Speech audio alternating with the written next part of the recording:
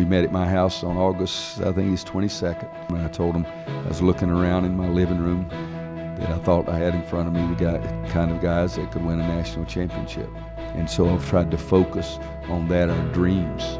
The Tar Heels, who made it to the national championship game last year, advanced to the Elite Eight with a dominating performance over Butler tonight. We understand what we're trying to do, get back to the Final Four, have another chance at the national title game, but we got to take care of tomorrow's game first.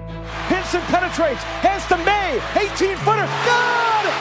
The North Carolina Tar Heels, for the second straight season, are going back to the Final Four. I think the offseason was the biggest part where we felt like we had unfinished business. Now we're here for Oregon. Rebound Meeks, kicks it to Pinson, and the Heels survive. And redemption is just one win away. Making it back to the national championship game is amazing. 351 teams start playing, and this is the second year in a row we won 2 left. We love each other so much, and we want to play for each other. And redemption is found in the desert.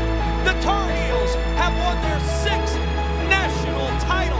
I'm really happy for this team and the work that they've put in, the toughness that they've shown, and they're a wonderful team.